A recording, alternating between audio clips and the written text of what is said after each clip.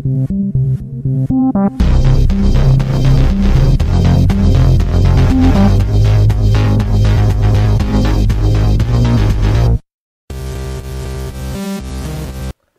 guys, welcome to devlog number 6 of The Shadows Lengthen. Today I'm going to be showing the object exit system that allows navigation meshes to string together. But first, thank you to my patrons. Without you guys, this project would be dead in the water. Okay, let's jump right into it. So here you can see a single terrain block represented by this little textured object, and then there's this little blue vertical thing, and that's the exit object. Now the player, as they move through the world, you can see it tracks with the player every so often. Every point on that grid, it's 25 meters per point. If I exit a terrain block, it'll traverse the edge of the terrain block, sort of tracking towards the last known place or the closest distance to travel to get to the player. So if I go along the north side of the block here, it'll travel there as well. This is using a simple limit location in the Blender game engine. Now, if I actually expand this out and I show all the terrain blocks, and now I run the game, you can see once I leave the terrain block and enter a new terrain block, a new vertical blue exit object will now track the player.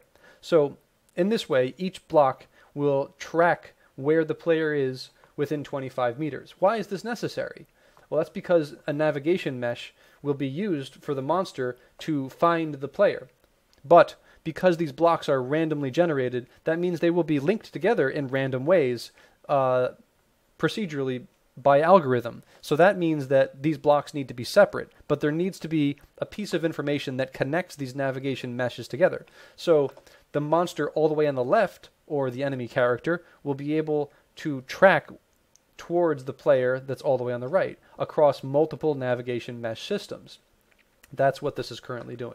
So if the player was on block number 1, it would navigate using path star A star pathfinding to that exit object. Once it had arrived at the first exit object on the far left, then it would update to the middle block and say, okay, now exit object number 2 is my current target.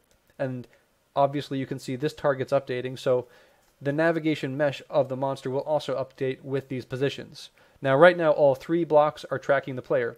In the final version, only the blocks where the player has just left or is currently occupying will be checking where the player position is. Once a monster occupies that area, the navigation mesh will essentially no longer track the player. And this is also going to kind of make it seem more realistic, as if the monster doesn't know where you are, but it provides a guide or at least a leash. So if you stray too far from the monster will have a way to get back to you.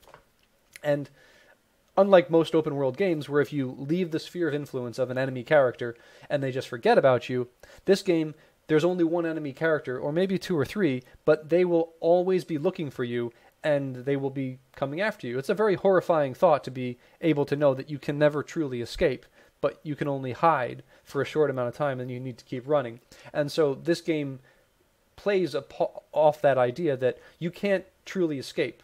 And you can run as far as you want in any direction, and you may buy yourself time or stave off the inevitable, but ultimately, this is about creating a horrifying experience where the monster will always chase you and always look for you, and escape is essentially futile. Anyway, it's not futile, you'll be able to fight off the monster and fun stuff like that, but it raises questions of how horror games function and how artificial intelligence in games, especially horror, a lot of times is pretty lacking, and this is meant to address that gap. This is meant to make a monster that truly knows where you are or will truly hunt you no matter how far you go, even if you jump in a car and drive away, which will be obviously something you can do in the game. Anyway, my patrons, you guys have access to this file and you can test it, see how it works. You can ask me questions on my Discord or my Patreon, and for everyone else, this is up on YouTube. This is my second devlog that I put up.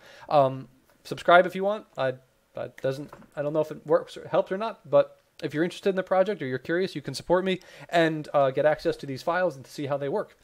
Thank you guys very much for your support, and I'll see you in the next devlog.